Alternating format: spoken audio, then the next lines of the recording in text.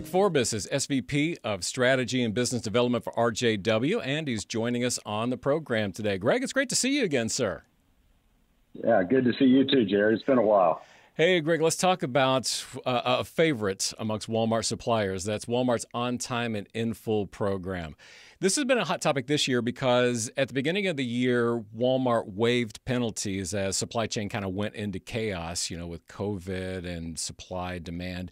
And then they announced that they were actually going to bring the program back based off of June performance numbers. Now, you're really on the front lines of supply chain. So what is it that you saw that kind of gave Walmart the confidence to bring the program back?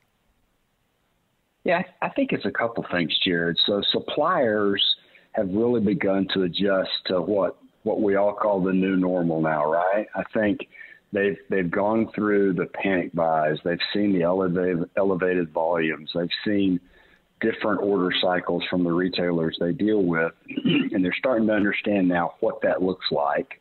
So they're beginning to adjust their manufacturing upstream to make sure they've got the product they need, they've got the right staffing in place to produce that product.